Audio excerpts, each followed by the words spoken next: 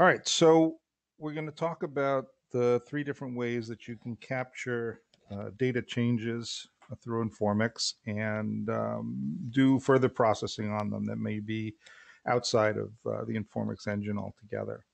Okay, this is a survey, so we won't be going into a lot of depth on each of the three methods, but I will cover after a quick review of all three, I will cover some of the API calls that are involved, just so that you know what to look for and what to research.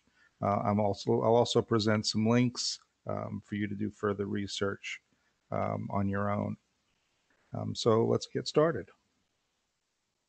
So there are three ways, as I said, to capture changes from your database, and they're all really built into Informix. The first one is change data capture, or CDC, and then by that I mean the API that Informix presents for change data capture, rather than the IBM CDC application that can capture data from many applications, including Informix.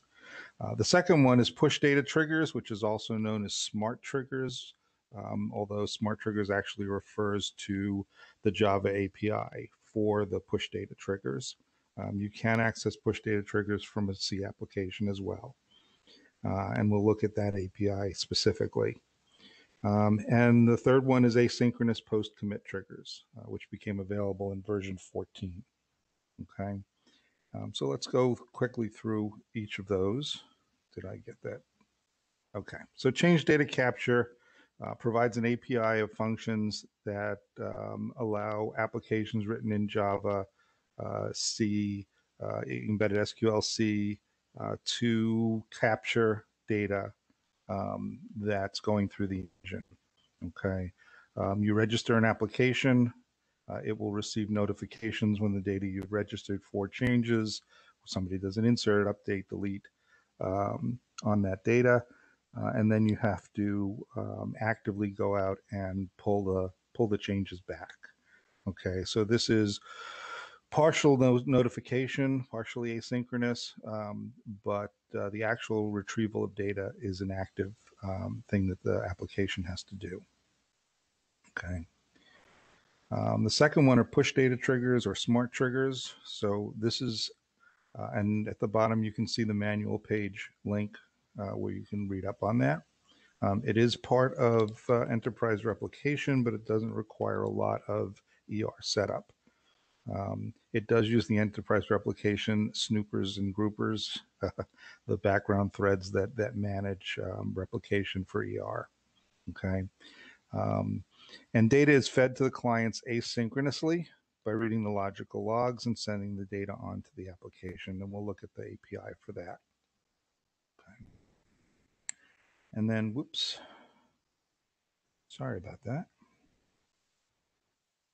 There we go. And the third method is asynchronous post-commit data triggers. So this came about in version 14, and it basically allows you to create an enterprise replicant that replicates not to a table, but to a stored procedure.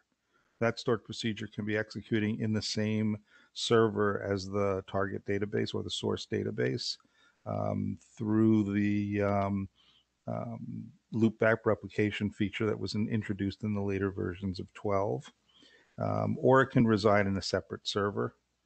And once you've registered set up the ER for that, and this is, of the three methods, this requires the most setup and preparation, then your applications will get asynchronous notification of every change to the database, to those tables and specific data that you registered for. Okay? And once you've got that in the stored procedure can be written in Java, it can be written in SPL, or it can be written in C. If it's an SPL routine, it gets the data in as arguments to the function. And so you have to write a separate function for each set of data that you want to get retrieve because of that. If it's written in Java or C, then you can get the data back as JSON records and process it that way. And we'll talk about all of this as we go through it. Okay. Once you've got the data, then you can do whatever you want with it. The stored procedure can pass it on to an external application.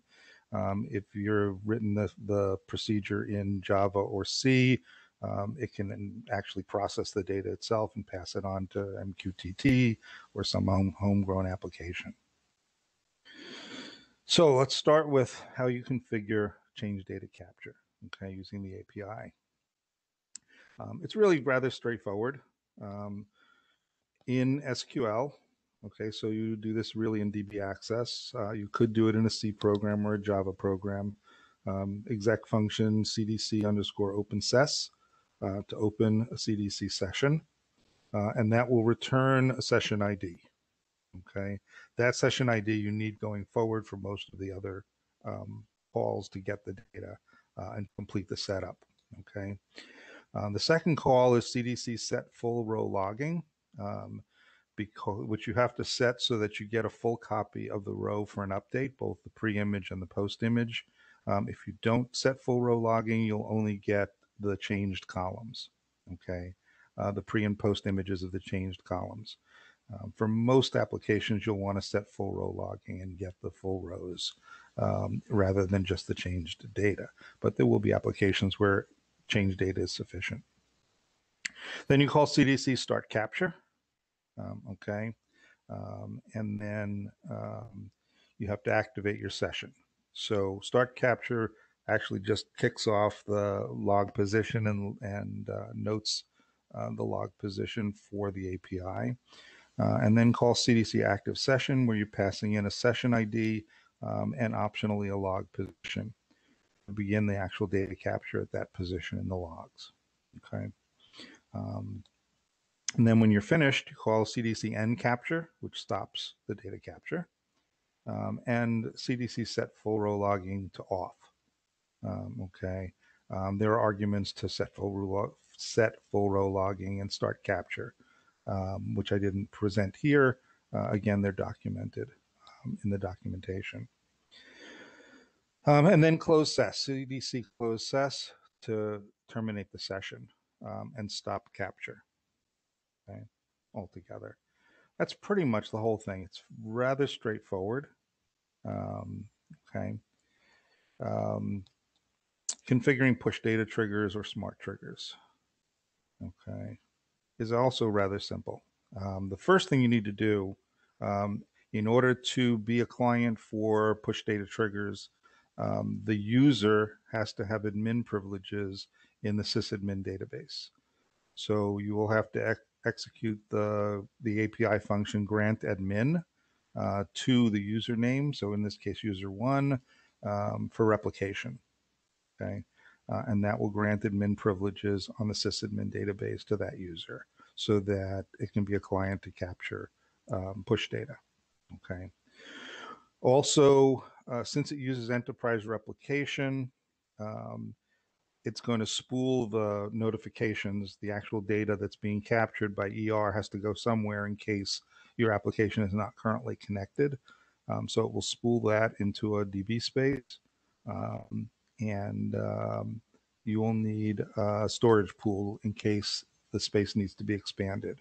If you have a storage pool that's large enough to hold the potential data, then you're done. If not, you could use the API task, API functions, storage pool add to create a storage pool or an additional storage pool for this purpose.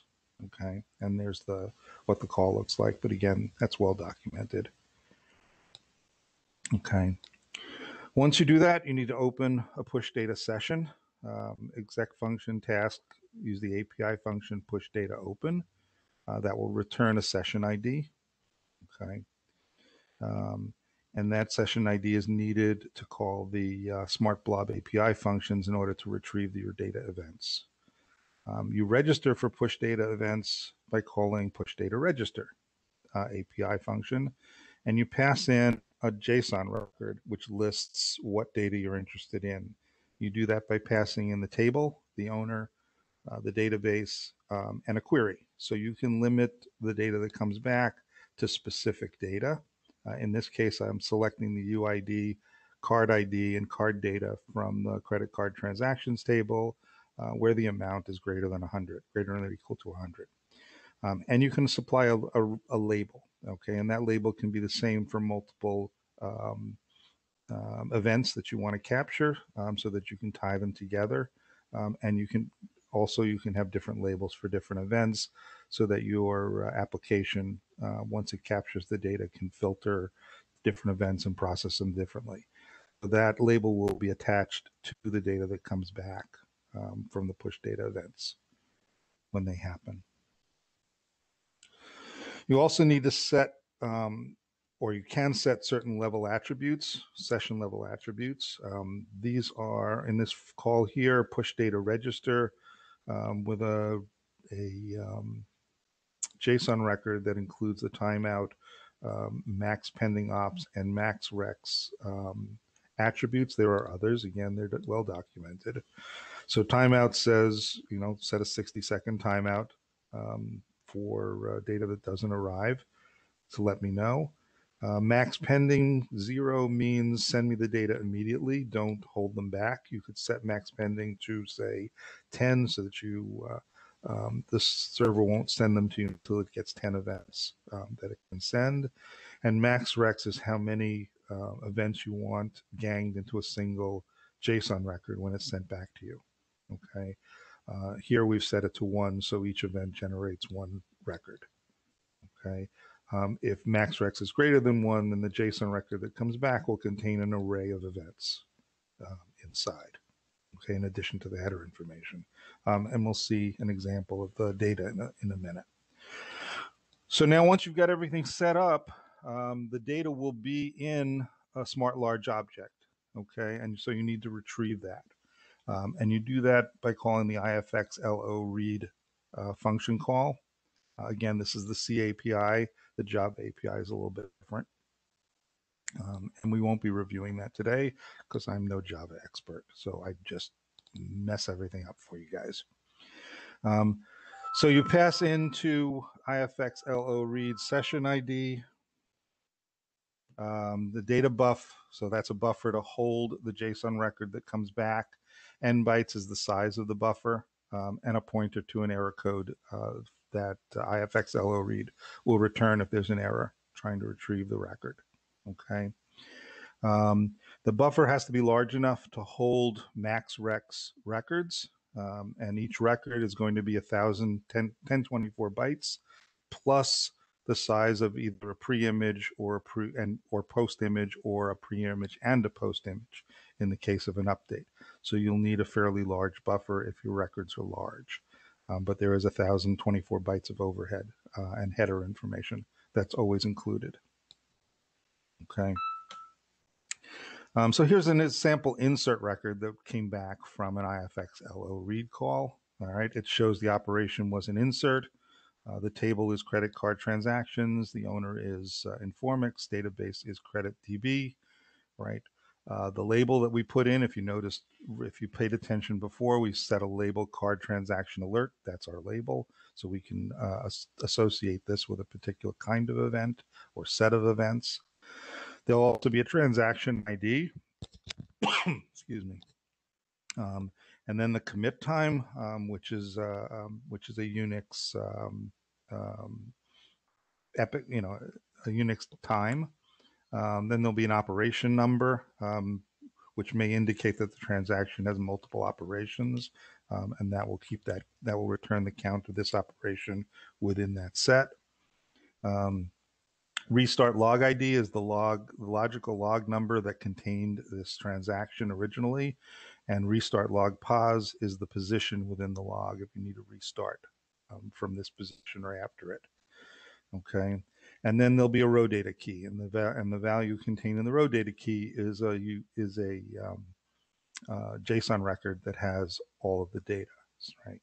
So that's going to have whatever fields you asked for. We asked for the UID, we asked for the card ID, we asked for the card data. And in this case, card data in that table was a JSON record itself. So this is an embedded JSON record. If there were multiple card data records, then the card data would return an array of records. Or actually this whole thing, row data rather, would return an array of records if we had specified max rec greater than 1. Okay. Now, by default, if the registered client detaches or disconnects from the server, its push data session is destroyed. But it is possible in I think, as of FC2 or 3, I forget, to create your session, your push data session as detachable so that the client can reconnect to it later. Okay, you do that by, instead of calling push data register, you call push data set detach. Okay, and again, that returns the session ID. Okay, and then later, if you need to reconnect, you can call push data join with the session ID that you got back from the push data set detach, and you'll reconnect to the existing session. Also, in some of the later versions, I don't know where this came in, but it wasn't in the original detachable sessions. But you can also call push data reset capture to change the starting capture position to a particular log ID and log pause, right? And if you remember, here in the data, we got to restart log ID and restart log pause as part of the data. So if you keep track of those and your application crashes or fails, and you have a way of recovering those numbers, you can restart from where you left off. Okay. And also you can roll back to an earlier position in the logs if necessary. Okay. And then closing the session. So you call push data deregister. Okay, with the table, the database, and the owner in the JSON record that you pass in as the second argument. You can deregister from all the events that have the same label by passing in the label instead of the table information. Okay. Or you can just end the detachable session by calling push data delete. And that gets rid of the detachable session altogether. Okay. You can, to end a detachable session that's not attached to a client, a specific session, you can just call push data delete and pass in the session ID instead of no argument. Or you can pass in delete all, one to delete, destroy all detachable sessions. Okay. Now, asynchronous post-commit data triggers gets a little more complex, and I'm not going to cover the whole thing. But I think towards the end, I'll show you two videos that Nagaraju did that you'll need to watch to really understand how to do this. Okay. So as I said, it uses ER, and if in the case of capturing data within the same server, using loopback ER to replicate a stored procedure that can be written in Java or C or stored procedure language. Okay. The procedure then, instead of a table, becomes the target of the replication. But the table has to exist anyway. So if you're replicating data, if you're trying to capture data, let's say from table, let's say, card transaction, okay, and you're doing it to a remote server, the card transaction table must exist on the remote server, even though you're actually going to replicate to a stored procedure on that server and not to the table itself. It can be an empty table, but it has to exist. Okay. Just a side note. Okay, and again, once you've got all that data, how'd we get that far? Okay, once you've got all that data, all that set up, yeah, then we can do the replication. So the first thing is you need an ER group for the source server. If you've set up ER before, you know how to do that. You'll also have to set up a second ER group for the same server for the target server, even if it's the same server. Okay, so that'll be a loopback service if it's to the same server. So you'll have an ER group for the source, you have an ER group for the target. Okay.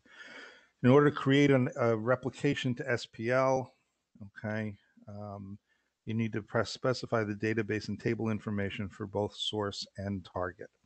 So you do a CDR define REPL, name the replicant, rep1, okay.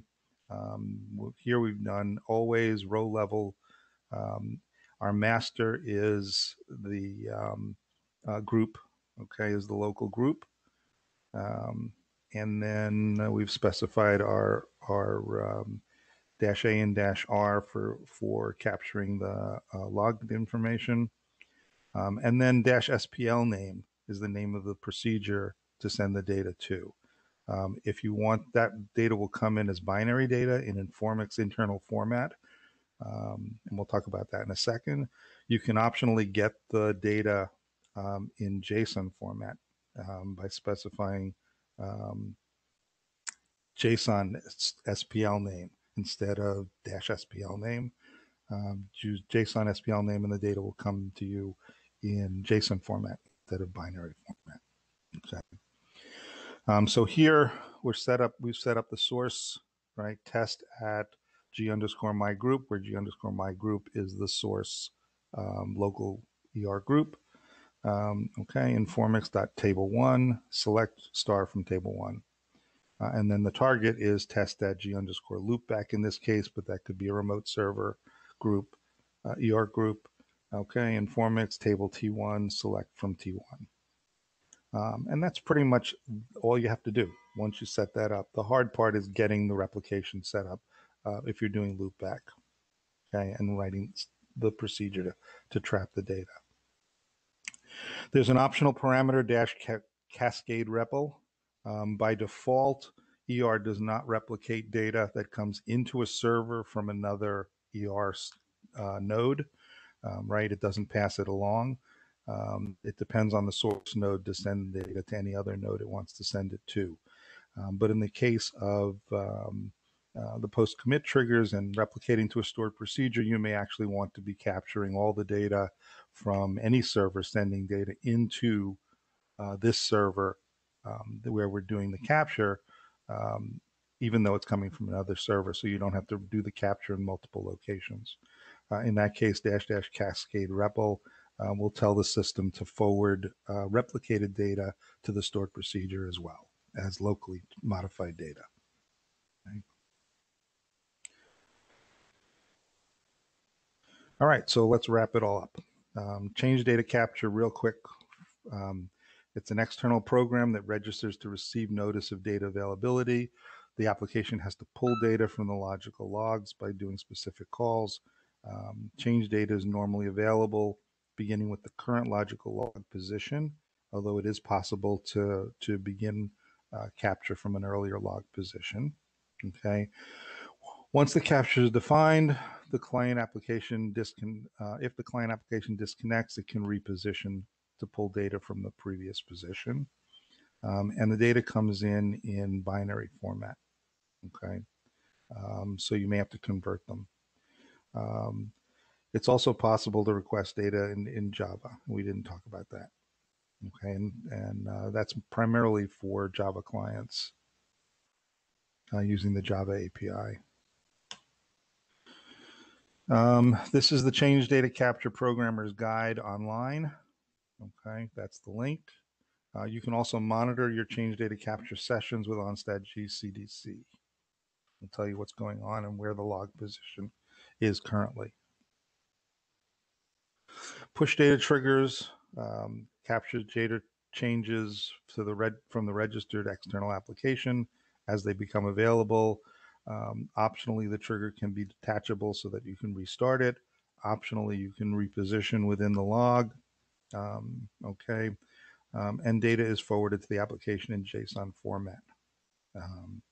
And each JSON document may contain multiple records. That's pretty much it. The trigger definition allows you to filter data as it's pushed to the client. Okay, and there is a separate Java and C API for these, which are a little bit different. There's documentation on push data triggers overall, and also the page for the smart trigger, Java Smart Trigger API. Asynchronous post-commit triggers uses ER, either to another server or loop back within the same server. The replicate is defined to replicate to a stored procedure as the target instead of a table, although the table has to exist on the target. For an SPL target, the data is passed into the procedure as an argument list. For JSON target procedure, the data is passed to the procedure as a JSON document. Okay. And CPROCs receive a binary record. Processing is initially done by the stored procedure inside the Informix instance in the CPU VP using the engine's memory architecture, but the procedure can certainly pass the data off to external applications using queues and memory queues and message queues, shared memory, and any other method you want to get the data out of Informix and move the processing elsewhere. Okay. And there is some documentation on replication to SPL from the documentation. And these are two links to the two presentations that Nagaraju made. One is a presentation on post-commit triggers and a link to the sample code that he posted on GitHub. And the other is a presentation he did on loopback replication, which is the hard part, really, of setting this up when you want to do the capture on the source system. Okay, and also a link to the GitHub sample code that he posted. That's pretty good if you pay attention to both videos and look at the code. It's not hard to implement. And that's pretty much the whole thing. Again, this is just an overview. Okay. I hope you're going to do further research and you'll have no problems implementing it yourself. If you have questions, you can certainly reach out to me. I know that Nagaraju doesn't object to people reaching out to him either. So let us know if we can help. And that's about it. If we have any questions, we'll process those now. Thank you. Okay. So that was my review of change data capture, asynchronous post-commit triggers, and push data triggers. I hope that you'll all do some research and find this useful. If you ever need to do this kind of capture, I know that it is a great way to migrate data from one place to another to capture data from Informix and move it to other systems. And thank you for attending.